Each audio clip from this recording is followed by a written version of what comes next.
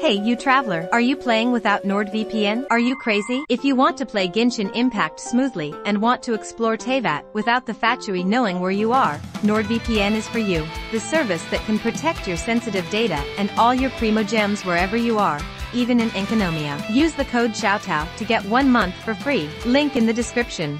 3.6 has only been out for a few days, and with it also the rerun banners of Nahitha and Nilo. Nahitha being the Archon Dendro, I expected her to be pulled a lot.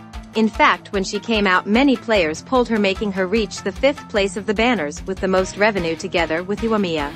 But it would seem that now things have changed a lot in the negative, and I don't know why.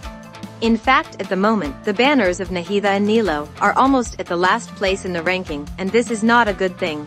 They only generated about $8 million. Which is quite a low number by the standards of other banners released before 3.6.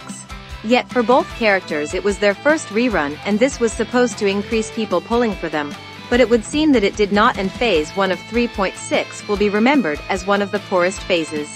There are still many days to go, but I don't think the situation will be resolved easily, but let's hope it increases even slightly. What do you think about it? Let me know in the comments. Bye.